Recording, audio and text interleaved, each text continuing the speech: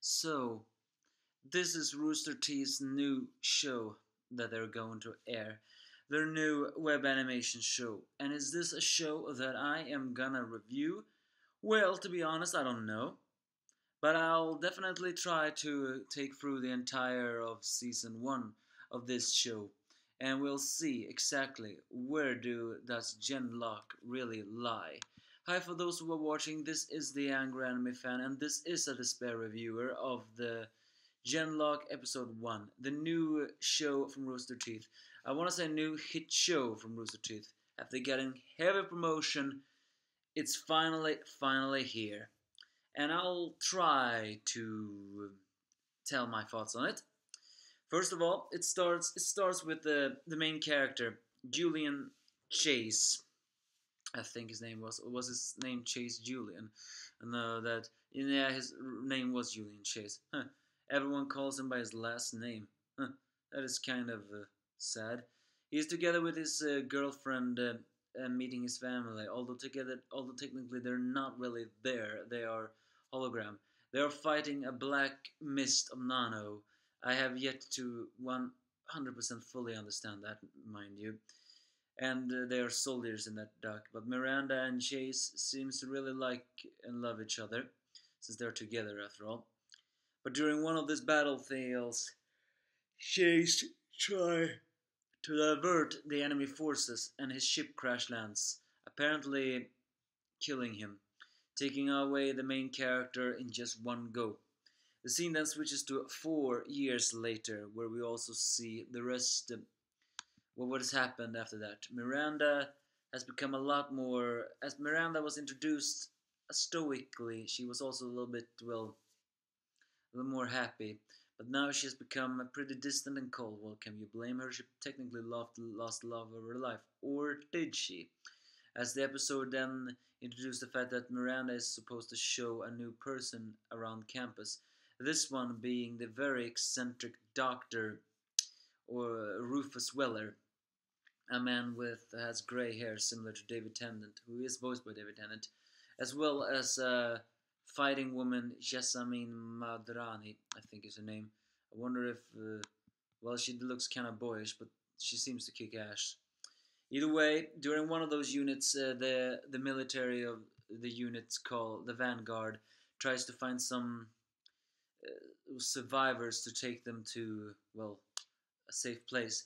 But then the enemy forces come, only to be repelled by super amazing new mecha robots that later on they assemble in a meeting where they protest and wonder what are those robots for.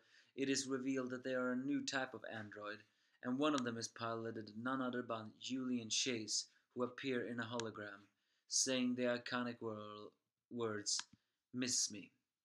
Alright, this is the first episode of Genlock, and we're doing them in order, so to speak, like that, even though technically the episodes, sorry, aired at the same time, so, man, you can say what you want about them. So what were my first impressions on that? Well, when I saw the trailer, I can admit the motion of it all was kind of off-turning. But the animation is not so bad as you think it is. It will actually grow on you.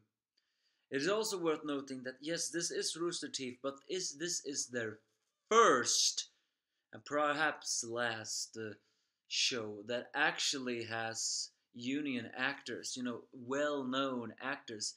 Rooster Teeth is known to work alongside Funimation or maybe even their own actors, but here is the first serious actors, as Julian Chase is voiced by none other than Michael B. Jordan.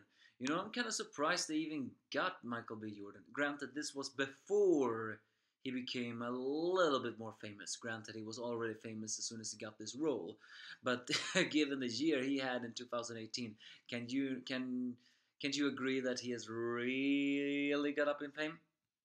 And as I said before, Dr. Rufus Weller is voiced by none other than David Tennant, and yes, you can really see the similarity.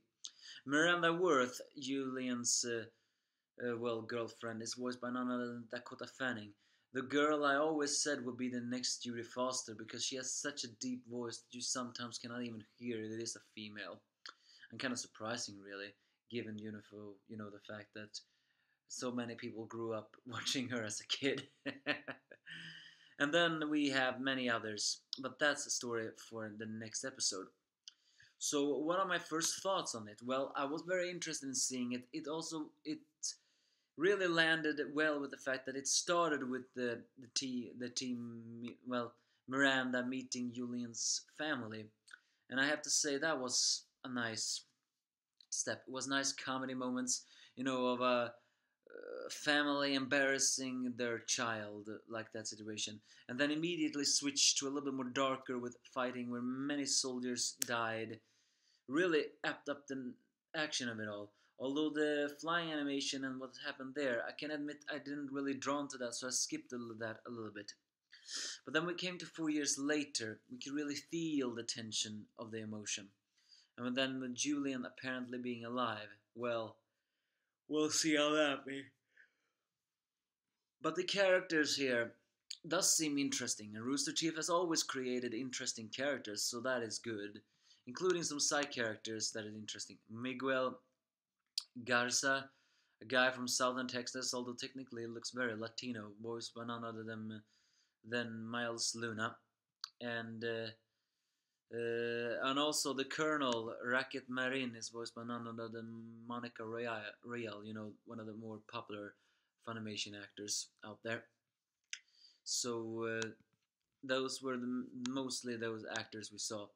We did see another one called Yadi Brennan, voiced by Chad James, who was apparently a little bit more of a hopeless, what is that word? Romantic. It's clear that he wants to get inside of Miranda, but I don't think he's ever gonna get that lucky. And then Leon August, who's voiced by Greg Haddock, the same man who created this show. Greg Haddock was famous for many things, working for Rooster Teeth. But if anyone just want to remember his voice, I think